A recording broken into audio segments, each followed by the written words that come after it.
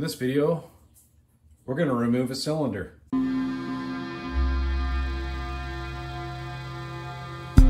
Hey guys, what's up? In this video, we're going to dismantle at least part of this engine. I'm just going to do, my focus will be on the front cylinder here and removing the head and the cylinder. I want to inspect what's going on.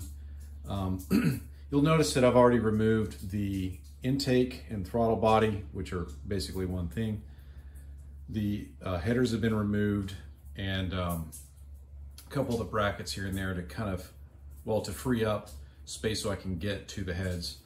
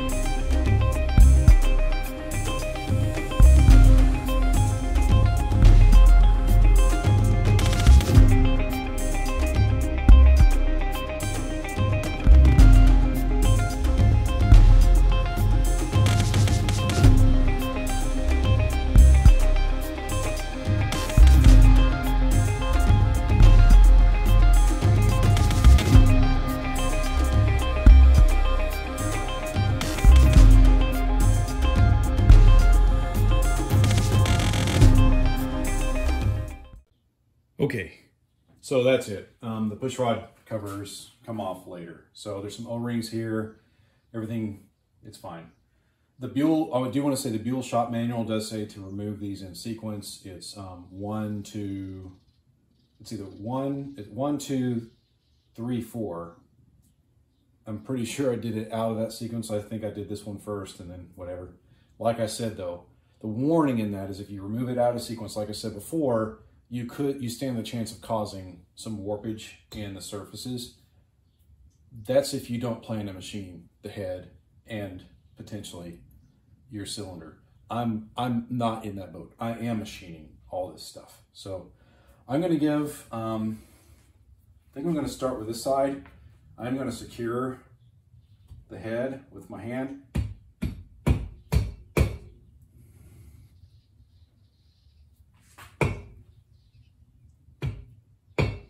Okay, I can see the head moving, so it should come off.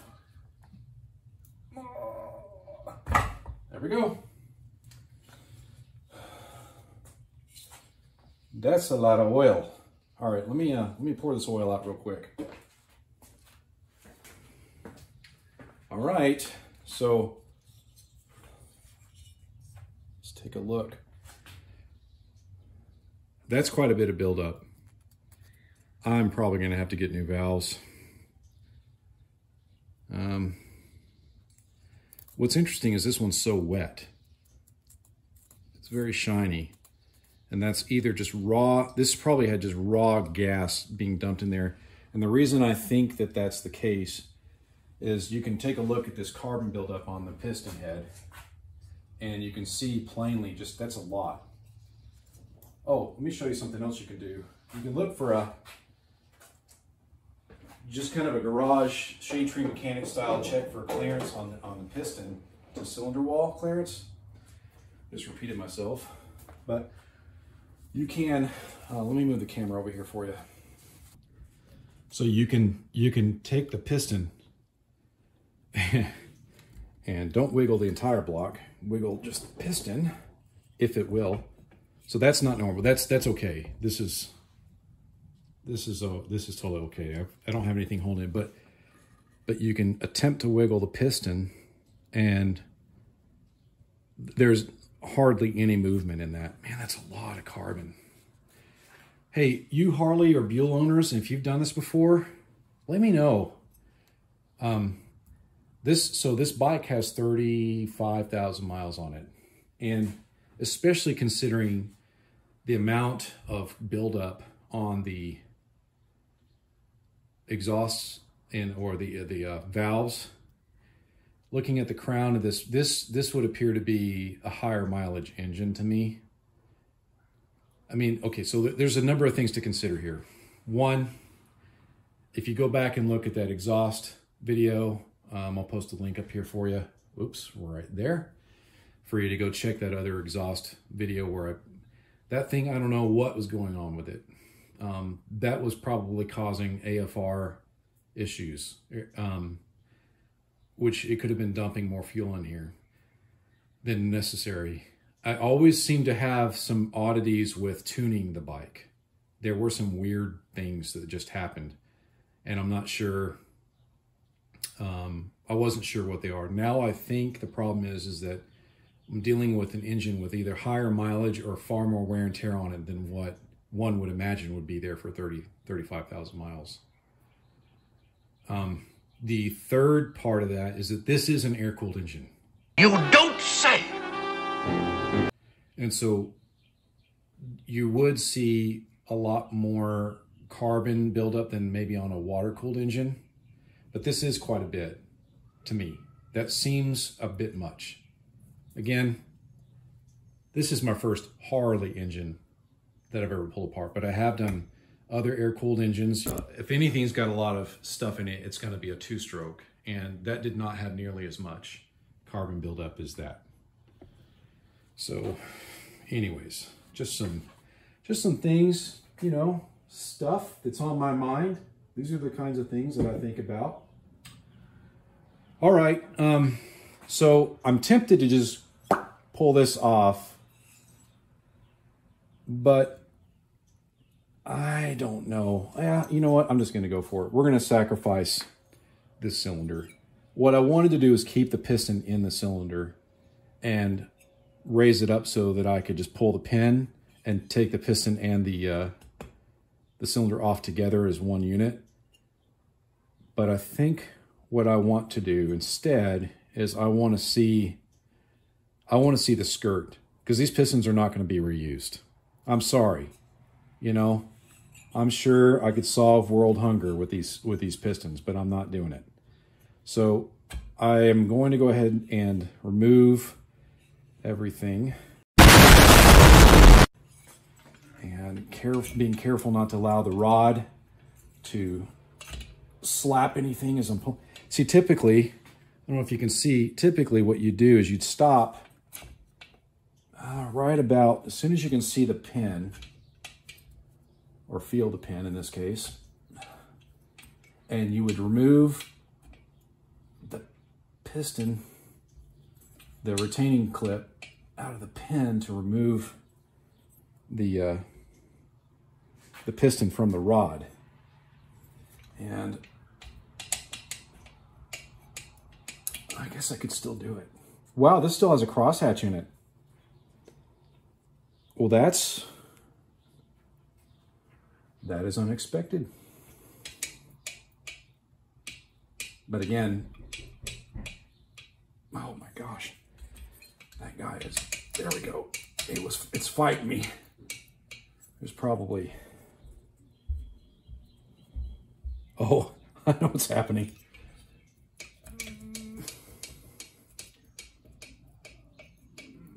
Actually, I don't know what's happening. What's happening? Yeah, I'm down below the crosshatch.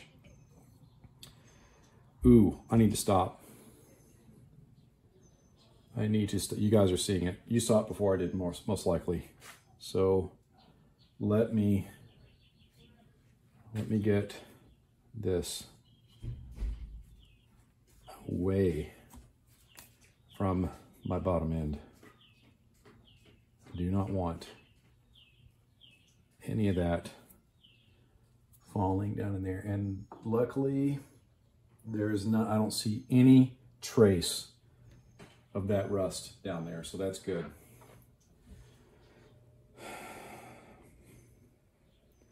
So let me show you. Actually, I need to expose it a little bit more. I may end up accidentally pulling the piston completely out anyway, because you have to clear it in order to look at the size of that boy's head. Shh. I'm not kidding, it's like an orange on a toothpick. Expose the wrist pin to be able to slide it out. So let me show you now what I'm talking about. All right, so there's the see that ring right there. That's the clip that retains the wrist pin, and the wrist pin is what's connecting the piston to the connecting rod. This is the connecting rod. That's the crank. That's the rust we don't want to get into the crank. All right. Just looking down in there, it looks good. I still need to pull stuff apart. I need to do some quick checks on the bottom end. I'm not going to probably include that on this video. So I think, let me go ahead and try to remove, see that little groove right there? That's a place where you can get some pliers in there and pull that ring out. And from the other side, oh crap. Well, it doesn't look like, I'll have to remove the push rod tube to get to that side of the pin to gently nudge it out. You know what, heck with it. We'll just do it. We'll just make this.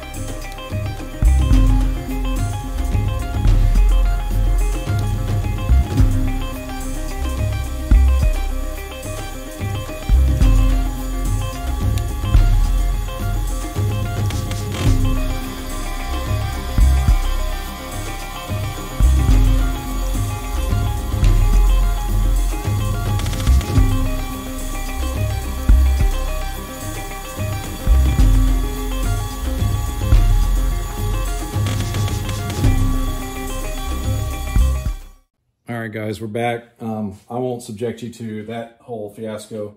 These Allens were literally 1/8 of a turn each. They were in there pretty good. And I had to use, this is the only thing that would fit around the push rod tube to get those things out. So just skip ahead on that. All right, so let me get this clip out. I did go ahead and put a rag down inside here. Some of you are probably screaming at me the entire time saying, you know, do this, do that. And I heard you. You know, guys, just calm down. Sometimes you just get out of hand. I hear you. Anyways, I also put some oil on this to help control any further particulates. So let me go ahead and I'm going to, again, attempt to pull that snap ring out. And unfortunately, we're going to have to kind of cant the cylinder. I have a feeling this ain't going to work, guys. I have a feeling we just don't. See, typically you want the cylinder, the piston at the bottom of its travel to do this, or somewhere near the bottom. And we're not there, you know? So, all right. Again, you're not going to be able to see. My head's going to be in the way. But once I get the piston and pin out, etc., I'll bring you back. We'll show you what's going on. What did I do with my needle nose pliers? They're right here. Why didn't you guys tell me? I know one of you seen it.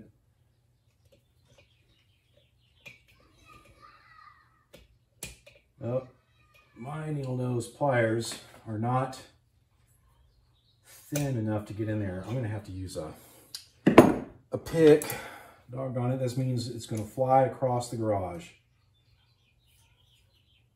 Unless my finger takes one for, let me just get a rag. All right, the rag's going to take one for the team.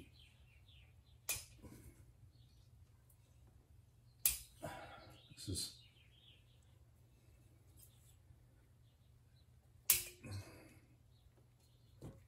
trying to get behind it. Well, that's a huge noggin. It's a virtual planetoid. Has its own weather system. Heed, move! There we go. Okay, I got behind it with the hook, the pick, and I'm kind of doing this blind. Typically you want to watch it. My finger's going to have to take one for the team. Sorry, thumb. Sorry, index finger. All right, so this is just the clip I was talking about holding the, right there. That's what's holding in the piston, the wrist pin. This is going right there. All right, let me let's see if I can just, oh no, that's not. Now granted, that's gonna have, oh no, it's coming loose. All right, this is a lot easier with a brass punch or a socket of similar size. Again, I have to come up higher on the piston travel. See, the wrist pin is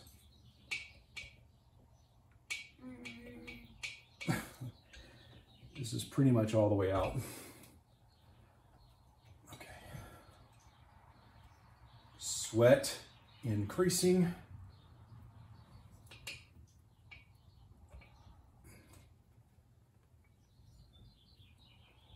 All right, I'm gonna have to use a brass punch. I'm not gonna hit it with a hammer, guys. Don't worry about that. I'm just gonna hit it with a sledgehammer. And I'm gonna knock it across the garage. All right. So this will give me a little bit more to, nope, I can't move that. So I am gonna have to tap it out.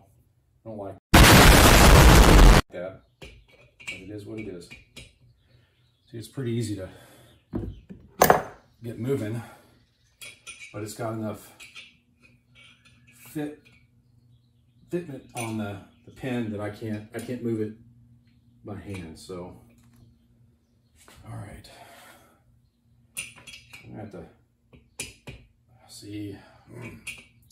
This is very precarious. I probably should have just, there, okay, that's what I was worried about. There. Okay. So there you go, guys. That's the underside of the piston. There's the skirt. It's coated. You'll see a lot of manufacturers do that. There's the scuffing I was wondering about. That's quite a bit. Hopefully you can see that well enough. So, and that got through the coating and into the aluminum. So that had some wear on it. Maybe that's normal, but here's the crosshatch. Hopefully you can see that down in there. Let me shine a light on it. See that crosshatch? That's kind of heavy. So still a crosshatch. Let's take a look at the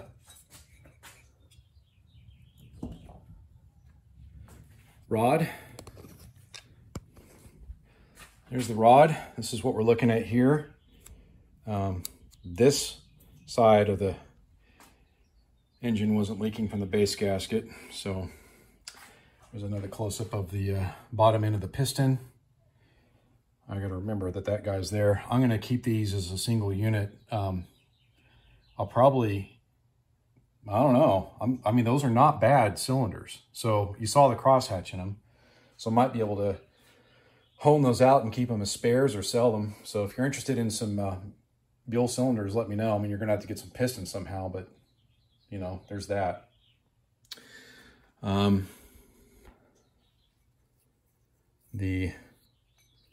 I didn't do any damage to the rod bushing, so that's good. Of course, I used a brass drift to get that out, so it's a softer metal. That's bronze.